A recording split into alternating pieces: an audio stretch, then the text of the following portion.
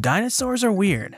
They're big dead critters that share traits and evolutionary history with crocs and birds, have some weirdly mammalian things going on, and are effectively alien to any group of animals alive today. However, even among the weird, there are even weirder weirdos. Near the top of this list of alien aliens were the sloth dinosaurs, Therizinosaurs. They carried around fat bellies, giant arms, long claws, all atop a pair of plantigrade feet with 4 claws and ate all sorts of mysterious things, with a long skinny neck and tiny head. Despite the unusual nature of these sloth dinosaurs, a newly discovered one shows that yes, it can get weirder.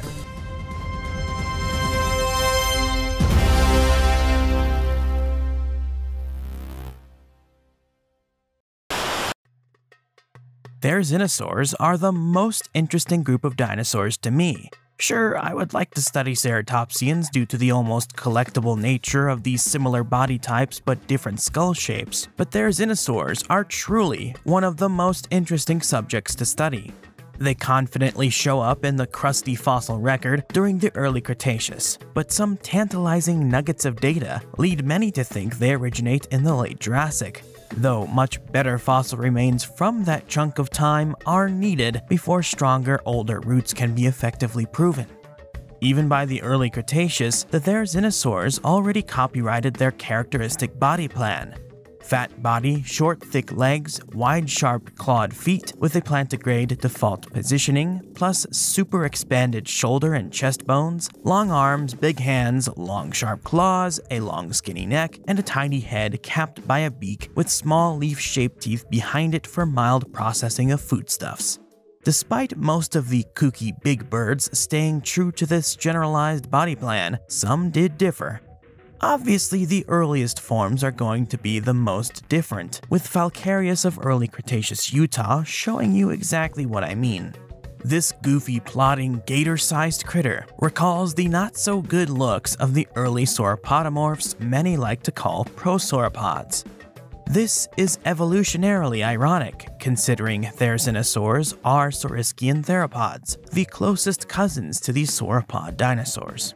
History truly is a circle. The biggest form of these animals was one of the last and has given its name to the group, Therizinosaurus. I have various Therizinosaur videos on the channel already, with more to come, so get a more in-depth understanding of the group and their weird paleontological history there. In short though, the first fossils of Therizinosaurus were associated with the fossils of other dinosaurs, so their descriptor thought they represented a giant soft-shelled turtle. The rib material that was long and flat would turn out to belong to a titanosaurian sauropod. The long claws that we now think of as characteristic of the animal were thought to be akin to those of freshwater turtles. Eventually, more fossils were found of other members of this group, but because they had no connection to Therizinosaurus, they were thought to be their own unique group of weirdo theropods, the Segnosaurs. Eventually, as more and better remains were found throughout Asia and North America, it was clear that all these dinosaurs were each other's closest relatives and were merged into the Therizinosauridia. The New Mexican/Arizonan/Utahan Nothronicus was the Rosetta Stone for the final major revolution in Therizinosaur science, as it was complete enough to show experts pretty much exactly how these animals were anatomically organized. Some of these critters were more gracile and appeared like heavy-boned ornithomimosaurs, the ostrich dinosaurs. The others are the ones you are familiar with, the sloth-like forms. All of this leads us to the chance discovery of yet another Therizinosaur from Mongolia in 2012. Ironically, this sort of merges into my occupation as a mitigation paleontologist. In 2012, construction workers were doing a water pipe project near Khanbog town in Amnagavi province, southern Mongolia, when they started seeing white bones sticking out of the bottom of a fluvial or river-created sandstone bed, also inhabited by lots of little pebble friends. This fossil locality got the label of the Kudak locality. Once some paleontologists got out to the area to survey the fossils and collect, they found 6 backbones, some rib bits, 6 hip vertebrae and their ribs, the first tail vertebra, bits of the shoulder girdle, arms and hands, and large chunks of the pelvis of a medium-sized theropod dinosaur in a 40 by 60 centimeter area. Though the paleo workers tried to search as much of the area as they could for more remains of this individual, they couldn't and ran out of time before the construction had to resume, assuming they weren't continuing around the paleontologists, of course. All the fossils salvaged from the site were brought back to the Institute of Paleontology at the Mongolian Academy of Sciences in Ulaanbaatar, Mongolia, and further prepared and readied for study. The specimen was briefly reported on in 2015 and 2024, keying those paleo enthusiasts in the know to the existence of what turned out to be a 2-fingered Therizinosaurian theropod dinosaur for pretty much a decade. The specimen got its official publication and description in March of 2025 by Yoshitsugu Kobayashi, Darla Zelenitsky, Anthony Fiorio, and Shinzurig Sogbatar. The research team named the new critter Duonicus sogbatarii. The genus name is composed of duo, 2, and onyx, claw, and the species name honors paleontologist Kashigjav Sogbatar. So I'm betting the 2-fingered thing perked your ears a little. That is the main distinguishing feature after all, so let's take a closer look. Complete hand skeletons are not super common among all the known Therizinosaurs. However, there are a few known, so the hand morphology isn't completely unknown. Duonicus had only 2 functional digits. Well, only 2 at all, actually. The 3rd digit was completely gone. There is just 1 splint of bone where the 3rd digit used to be in its ancestors, metacarpal 3. The 1st digit is the shortest, with the 2nd digit being the longest. This is not unusual in theropod dinosaurs. However, there are 2 unusual things about this 2-fingered paw. One is that it preserves the keratin sheath that covered the bone on one of the claw bones. This shows you just how much longer the claws would have been when these animals were alive. The claws were also way sharper and curvier. The second unusual thing about these hands was how inflexible they seemingly were. You see, most Therizinosaurs, known from good enough arm material to test their flexibility, show that these animals were relatively flexible in the arms. They were able to raise their arms up and curl their hands around whatever it was they were eating, most likely foliage considering their beaks and teeth. So, when the author team went to test the range of motion in Duonicus, they found the critter wasn't great in the flexibility department. The elbow couldn't go past 42 degrees, and the fingers couldn't go beyond 38 degrees extension and 14 degrees flexion. Very strange. The claws, however, were very flexible. They could bend nearly perpendicular to the finger bone. The authors think this had something to do with the ecology of the animal, that it was even more specialized for hooking onto things than other Therizinosaurs, which already had strong flexion of the hands, fingers, and claws. Exactly what this translated to in regard to diet is a mystery, since there is no known skull of Duonicus. However, images of a panda-like Therizinosaur are obviously one's first resort. Too bad bamboo didn't exist at the time. Speaking of which, when did this thing live? Duonicus comes from the Bayanchiri Formation of Mongolia. This formation has been dated roughly to 96 to 89.6 million years ago, thanks to uranium-lead dating and the ways in which fossils are laid in relation to one another, aka biostratigraphy. This places the formation between the Cenomanian and Santonian stages of the late Cretaceous epoch.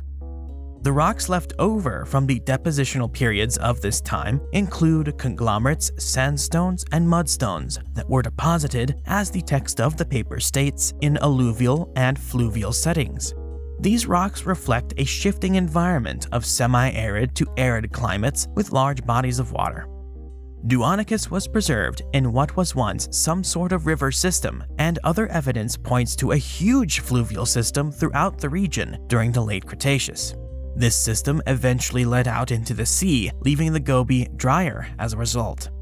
The area would have had lots of forests, ferns, and arid-adapted plants, populated by plenty of herbivores like the Titanosaur Urkitu, the Hadrosaur Gobihadros, Ankylosaurs Saugentegia and Taulerurus, plus the Pachycephalosaur Amptocephaly, Ceratopsian Gracilloceratops, and Ornithomimosaur Garudimimus, plus indeterminate Oviraptorosaurs. The place was also unusually packed full of sloth dinosaurs, with Enigmasaurus, Segnosaurus, and Erlikosaurus at various layers of the formation. They all may or may not have overlapped in exact timing, but they do seem to have very slightly different adaptations that could have allowed niche partitioning if they were all, in fact, contemporaneous. The only known large predatory dinosaurs from this formation are the very enigmatic medium-sized Tyrannosauroid Electrosaurus and the massive, heavily built Dromaeosaur Achilobatar. Considering the late Cretaceous time frame that we're working with here and the Mongolian locality, I would put money down on the presence of an exceptionally large, heavily built Tyrannosaur too. I can back up this gut feeling with only a complete frontal bone from an indeterminate Tyrannosaur found in Saugon Teg. Aside from the non-avian dinosaurs here, there were crocs, sharks, fish, mammals, Ashtarchid pterosaurs, and an explosion in turtle diversity. Quite a happening place. Not entirely unlike the environments of the more recent and westward Therizinosaurus fauna. Duonicus may have occupied a size niche in between the already known Therizinosaurs, since it was about in between the sizes of those known species. What size, you may ask? Well, let's bring in Mr. Man from Animal Planet's The Most Extreme as a special little treat to give you visual learners some ocular snacks. The fossils seem to have belonged to an animal that was not fully mature when it died. This means the species may have grown larger than the one individual known. With the material collected, the authors estimated a size using math from the Therizinosaur expert Lindsay Zano and her colleagues to come up with something around the 259 to 268 kilogram, 571 to 591 pound mark. This makes it similar in size to Erlikosaurus at around 3.4 meters, 11 feet in length. Maybe it didn't give off the same kind of F-off energy as Therizinosaurus, but I still wouldn't want to meet it in a dark alley. Hell, these real-world opium birds look like they'd want to sell you Fent anyways. I can't deal with that nonsense. Let's get out of here. Thanks, Mr. Man. Unfortunately, the tail, legs, much of the torso, and the head and neck of Duonicus are missing. That means no one can be certain exactly what it looked like, and the missing pieces have to be filled in with those of its close relatives, Jurassic Park style. When the author team turned the anatomical traits of Duonicus into data and compiled that data with data from other Therizinosaurs, they found the permanent peace sign-making weirdo was most closely related to Nanxiangosaurus of South China, which is known for a nearly complete spinal column with and before the pelvis. If I found such a beautifully articulated set of vertebrae, you'd probably hear me spew a string of exclamatory expletives. Sorry, not sorry. These two Therizinosaurs were related to a group that includes an unnamed Therizinosaur from the Bisecti Formation, plus Shujaosaurus, Paralitherizinosaurus, and Therizinosaurus itself. As Darren Naish notes in an article he wrote on this discovery, the head and neck of Duonicus was probably not entirely novel compared to its relatives, since those skull bits that are known indicate a generalized, long, pointy skull with a lower jaw ending in a bent outward and forward beak-capped tip, a beak in the upper jaw, and small little teeth for barely processing food. After all, these animals had some of the proportionally largest and broadest hips of any theropod. This baby can hold entirely too many intestines in it. This gastrointestinal Mack truck could process so much stuff to keep this wicked goofus alive for who knows how long. Before I forget, yes, the gamer posture preserved in the spine is accurate to the fossils. Just look at this beaut of a spinal column, preserved in articulation too. This guy was a bit more of a hunchback compared to other Therizinosaurs. You know what's weird about this thing, only having two clawed fingies? This is like the 5th time a theropod dinosaur has evolved such a weird arrangement of digits. You've obviously got the Tyrannosaurs. They've been the figureheads for Dos Pollos Manos for over a century. The exact use for the tiny arms, tiny hands, and 2 dike pluggers has been a heated and not so heated discussion amongst beer-drinking professionals for a long time. There are a few likely explanations, but which is exactly on point is still debatable. The next group who did this heinous act of evolutionary heresy sort of doesn't belong on the list: the Alvarezsaurs. These tiny, two-legged, owl-like critters reduced their arms but hypertrophied their hand and finger bones. Well, one of their finger bones. They had a huge, robust middle finger capped by a jackhammer of a claw. The rest of the digits were reduced or missing entirely. I don't think they really count that much because of how different their hand arrangement was to the Therizinosaurs, but let's move on before I get stuck in the weeds. The Oviraptorosaurs have a single example of this reduction in hand and forearm: Oxyco. This critter had short forearms and tiny two-fingered hands. The Duonicus author team threw in birds for comparison too, since they also reduced their finger numbers as their hands became a big mitten for feather attachment.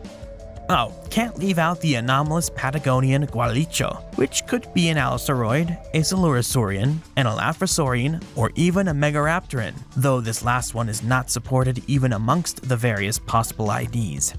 This critter is only known from arms, legs, and a few miscellaneous bones, but the arm shows very weedy little arm bones and very tiny two-fingered hands. The only identification that makes it not weird is the Elaphrosaurinae, since those guys pretty much all had pixie sticks for arms and two-fingered ticklers for hands. Interestingly, the Duonicus paper didn't really compare the Elaphrosaurs to Duonicus, despite being another example of theropod forearm and finger reduction. My bet is that since these critters are Ceratosaurians, they were not at all closely related to the other theropods they chose, which were all avitheropods. Ceratosaurs were right outside of this group. This is also why the famously small-armed and handed abelisaurs are missing from the discussion. However, I think it's good to at least have them here in the science communication department. Regardless of any similarities in hand and/or forearm reduction in theropods, it seemed to have occurred due to independent factors, since all of these groups were doing different things. Tyrannosaurs were biters and pulverizers. Allosauroids were flesh carvers. Alvarezsaurs were nocturnal insect eaters. Oviraptorosaurs were generalist omnivores, and Therizinosaurs were likely predominantly herbivores, using their Popeye arms to grab as many leafy greens as they could stomach. Duonicus just goes to show how much there is left to learn about the sloth dinosaurs. I cannot wait until a Therizinosaur skull is found and it turns out to be another paradigm-flipping piece of evidence in the saga of the Slothosaurs. For more interesting stories about nature, the history of life, or what goes bump in the night, subscribe, like this video, drop a comment in the comment section below, and hit the bell icon to stay in the know with everything Edge. Thanks for watching.